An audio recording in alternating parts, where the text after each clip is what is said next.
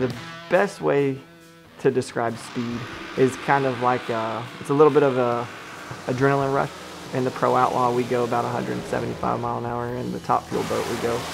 Right now, our top speed's been 255, and the first time you hit those speeds, it's addicting. Would be the best way to put it. So your adrenaline's pumping for a while before you whack the throttle, and a long while afterwards, and that's what makes you come back for more.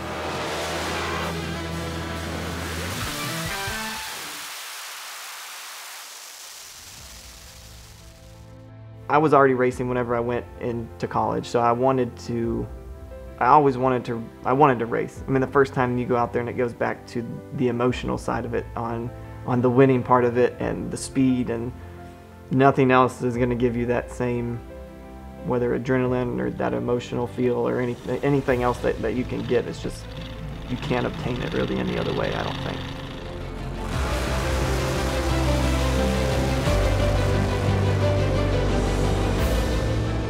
I think that's why there's so many people that race, and that's why it's such a big industry.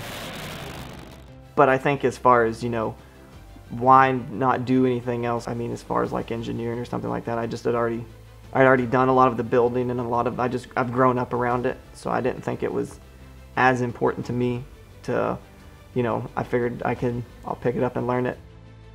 I've been building boats with my dad, because my dad ran drag boats back in the 80s, and so I've grown up around building them, and I'd always been into cars and stock cars, that kind of thing. We have our family-owned business, so I work there from, realistically, we normally get there around 8 or 9 and then work until, it closes at 5, the doors do, but we're normally there until 6, putting boats away, or 7 sometimes in the summer.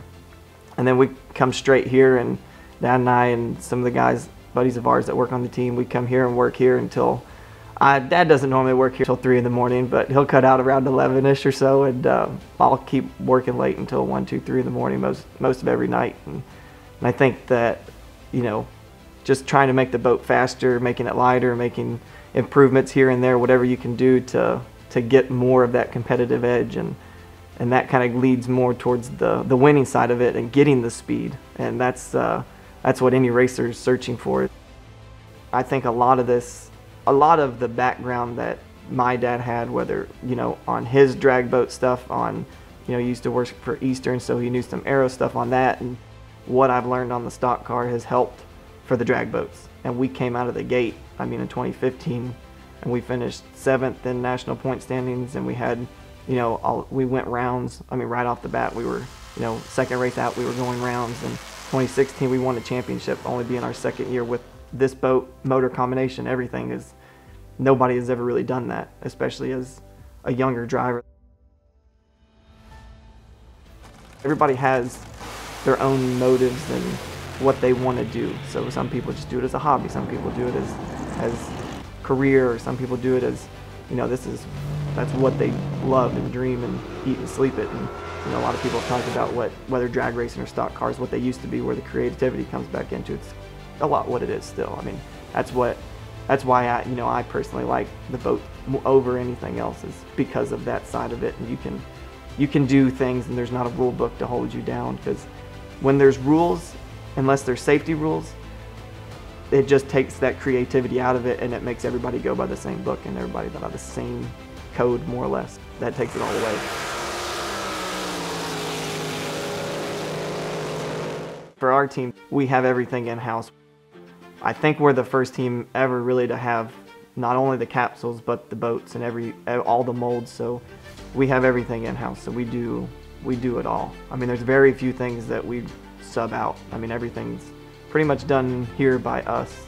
So we know every nut and bolt. We know everything. We know every washer. We know every inch of glass, everything on all of our boats. So I think that also helps on setting us apart. And we can redesign a lot of the stuff. We can re-engineer it if we want, or make things better, stronger, faster. Having, all the things that we do know, and that we're building everything in-house, I think all of that plays into how to get that 10th, or how to get that 2 tenths, or how to get, I think that part of it is what separates some of the race teams from your mediocre to your average to your really good race teams. I think how you search for it and what you look for, and and what you do and the things you do back at the shop.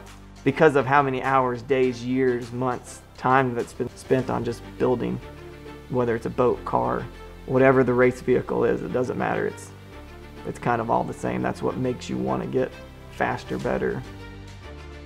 We have normally here, there's 4, 5, 6 people depending on, we'll either fly in, whatever else to come help us. But we have a lot of people that help us and help us get everything built. But they're people that we've known and rely on, and you can count on. And they're the kind of people that if something, even if it looks right, they'll ask you if this is wrong, just to be safe. And that's the kind of people that we want, working on our team.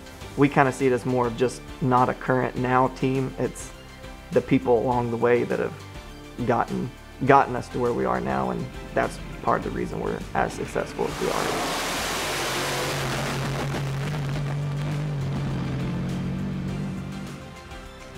I mean, at the end of the day, you can do the work, and the work and the hours is what it takes, but it also takes the people that have the knowledge to help you get there.